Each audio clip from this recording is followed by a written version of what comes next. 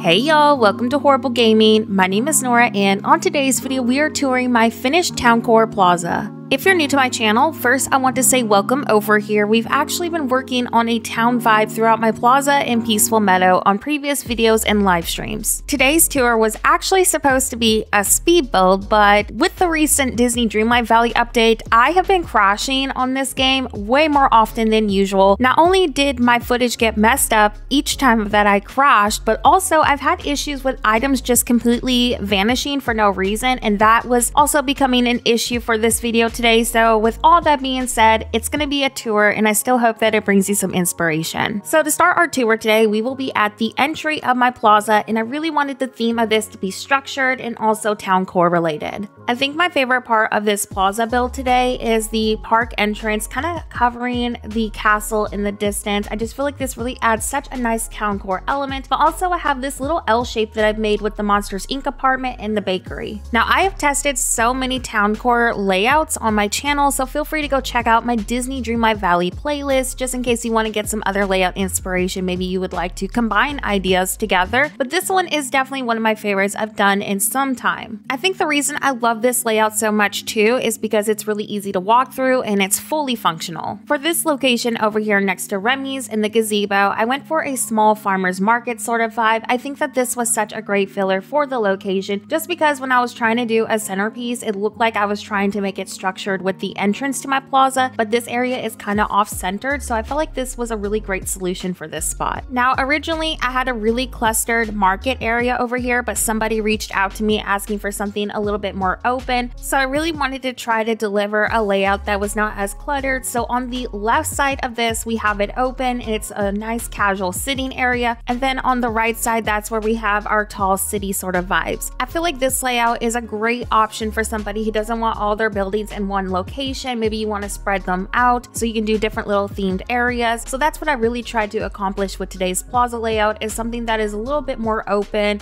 That way you can have really nice decorated areas. Now, another thing that I love about this plaza layout is the fact that I was able to actually squeeze in this little area over here, and this is where I let my natural resources spawn. Many people have reached out to me asking, how do I get my natural resources to spawn on builds like this, because obviously there's pavement everywhere and it's super decorated. And I've done this on many of my builds, but allowing a dedicated area that's not decorated but also slightly hidden is a great way to make sure you're still getting these resources, but you have a nicely decorated build. For the next spot in our plaza, we have our Scrooge shop over here, and I did a structured centerpiece using the new hedge items that are in the premium shop right now. I really like this spot because I have the Daisy boutique over here and Scrooge kind of next to each other, so all of your main shopping is done in one location. This is also where I placed my ancient machine to kind of get it hidden and out of the way so you don't see it when you immediately go to the plaza. But also I put my storage chest over here so I can kind of do all of my shopping in one spot and then obviously unload any resources into that chest. For the next spot on my plaza, it is Remy's shop, and this is one of my favorite builds for Remy I think I have done in quite some time. Now obviously when I do all these different theme builds and plaza styles, this is to help inspire y'all as a community, but this is one of those builds that I definitely want to recreate and move on to my official plaza layout in the future. I really wanted Remy's to feel super fancy, so we have this little carpet entry going on, and then I framed it in with different flowers and bushes, and then I'm also using the Ratatouille time-bending craftable item in front of the entrance.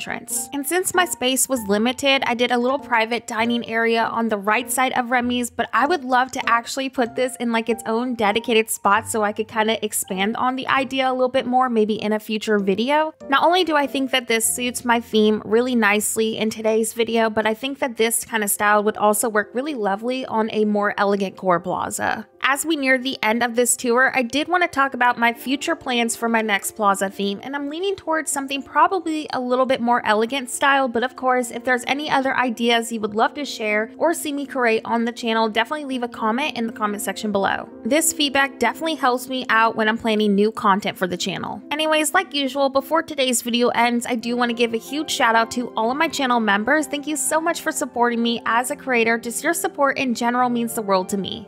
I hope that today's plaza tour brought you some Disney Dreamlight Valley inspiration. Thank you so much for watching and have a horrible day. I'll see you next video.